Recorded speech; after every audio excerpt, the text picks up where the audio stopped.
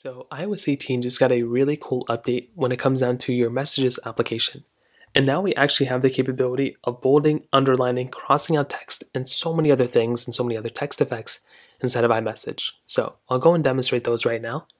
First things first, you want to make your way over into your messages application and you want to go and click into some sort of message. It can really be anyone.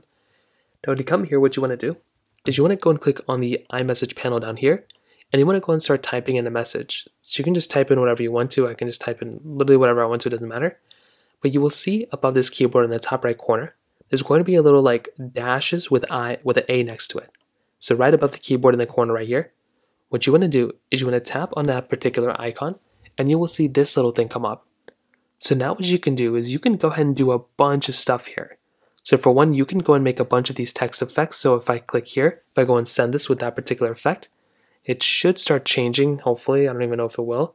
So if not, what I can do is I can go and do this again. Click here. I can go and click on nod.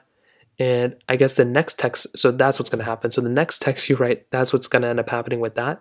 And it's actually a super, super cool thing. So you can go and start doing this all over and over and over again with all sorts of different text effects that you have. You can also click here.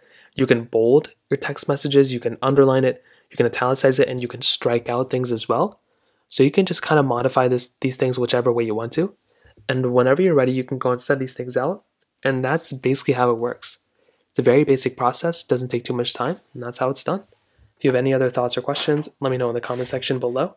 Hit the like button, that would mean so much, but definitely hit that subscribe button. More importantly than everything else, I love every single one of you guys. Hopefully I'll catch you guys in the next video.